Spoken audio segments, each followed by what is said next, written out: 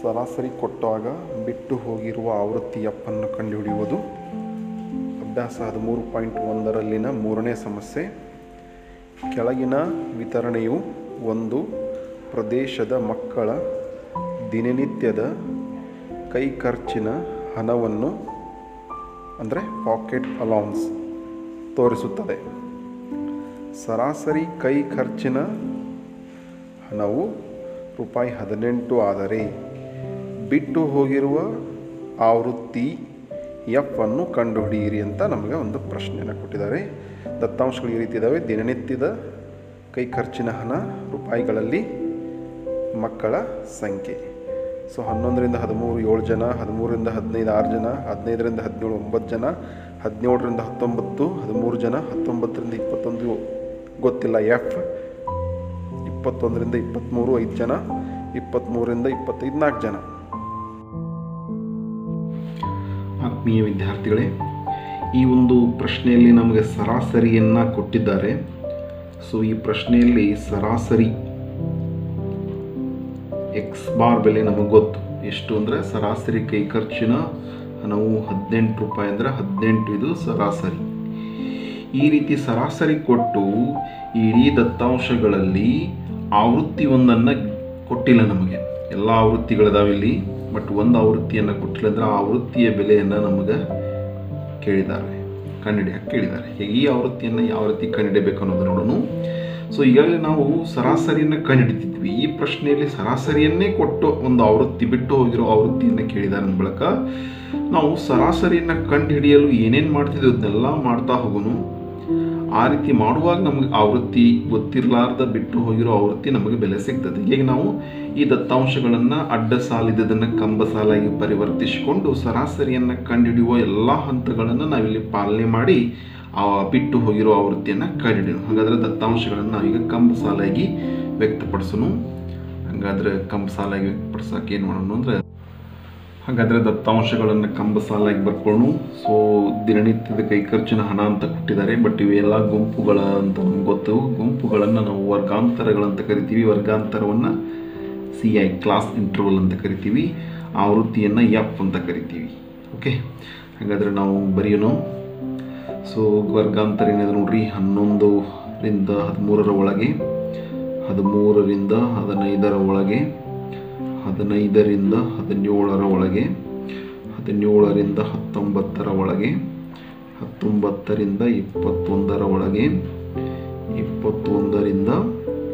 21ರಿಂದ 23ರ ಒಳಗೆ, 23ರಿಂದ 25ರ ಒಳಗೆ.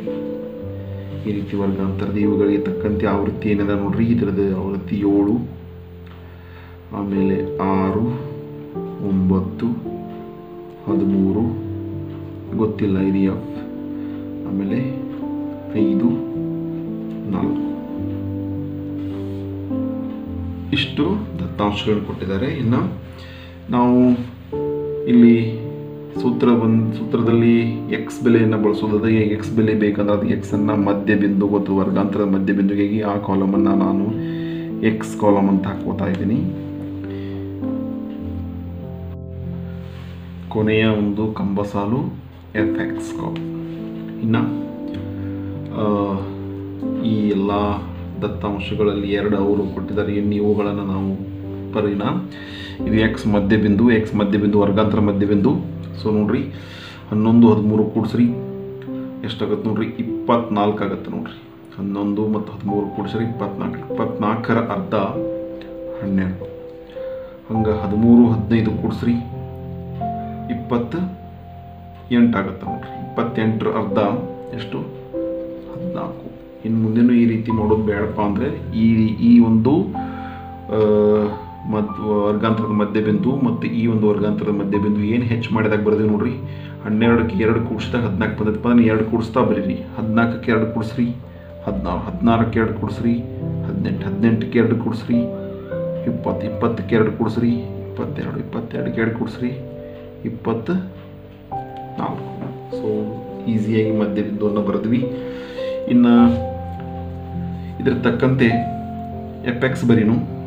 FX ಇಲ್ಲಿ ಎಪ್ಪದ ಎಕ್ಸ್ ಅದ 12 7 2 14 ಕೈಲ 1 7 1 7 1 84 ಆಗುತ್ತೆ ಇದು.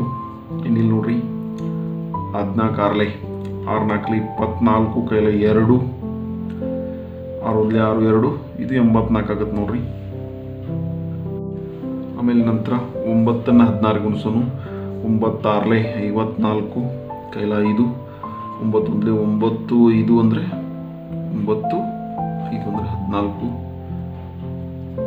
44 ಆಯಿತು. ಇನ್ನು 13 8 ಸೊ 13 8 ಗುಣಿಸೋನು.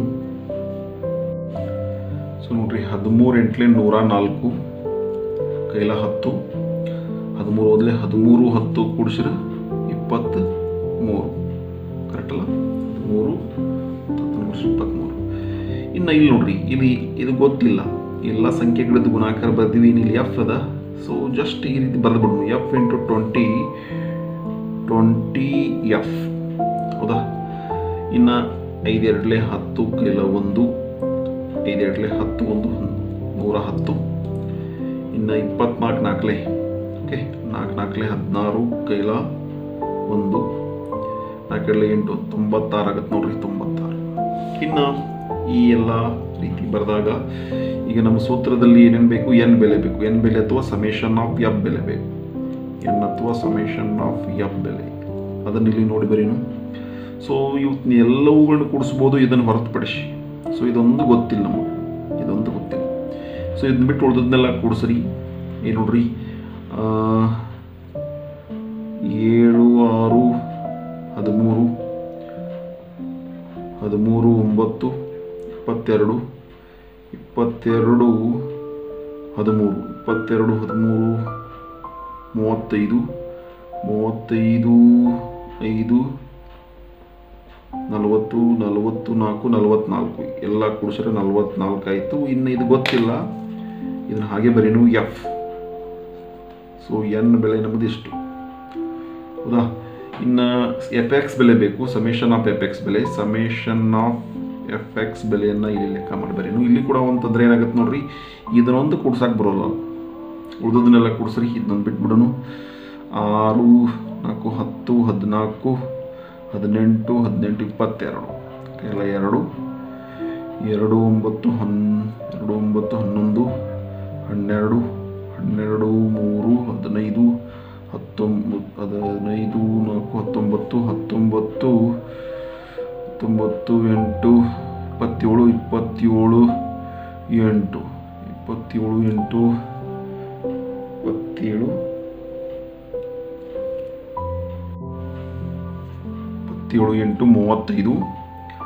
ಸೊ ಕೈಲ 3 5 3 1 4 5 6 7 ನೋಡ್ರಿ. ಇದನ್ನೊಂದು ಬಿಟ್ಟು ಎಲ್ಲ ಕುಡಿಸುವಿಗೆ ಇದನ್ನು ಲಾಸ್ಟಿಗೆ ನಾನು ಇಲ್ಲಿ ಬರೀತೀನಿ ನೋಡ್ರಿ, ಪ್ಲಸ್ 20 ಎಫ್. ಎಸ್. ಸೊ ಇಲ್ಲಿ ಎನ್ ಅಂದ್ರೆ 44 ಪ್ಲಸ್ ಎಫ್. ಇಲ್ಲಿ ಸಮೇಷನ್ ಆಫ್ ಎಫ್ ಎಕ್ಸ್ ಅಂದರೆ 752 ಪ್ಲಸ್ 20 ಎಫ್. ಇನ್ನು ಇದನ್ನು ನಮ್ಗೆ ಸರಾಸರಿ ಸೂತ್ರದೊಳಗೆ ತುಂಬ ನೇರ ವಿಧಾನದ ಸರಾಸರಿ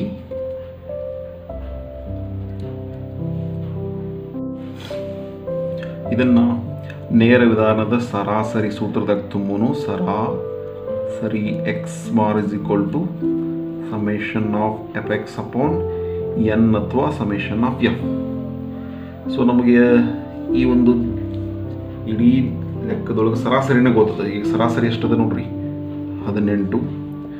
ಸಮೇಷನ್ ಆಫ್ ಎಫ್ ಎಕ್ಸ್ ಅಂದರೆ ಇಲ್ಲಿ ಸಮೇಷನ್ ಆಫ್ ಎಫ್ ಎಕ್ಸ್ ಅಂದರೆ 752 plus 20 F hole divide by N ಅಂದರೆ ಎಷ್ಟದ ನೋಡ್ರಿ 44 ಪ್ಲಸ್ ಎಫ್. ಹೌದಾ? ಇನ್ನು ಇದನ್ನು ಸುಲಭೀಕರಿಸೋನು. ಸೊ 18 ಇಲ್ಲೇ ಇರಲಿ.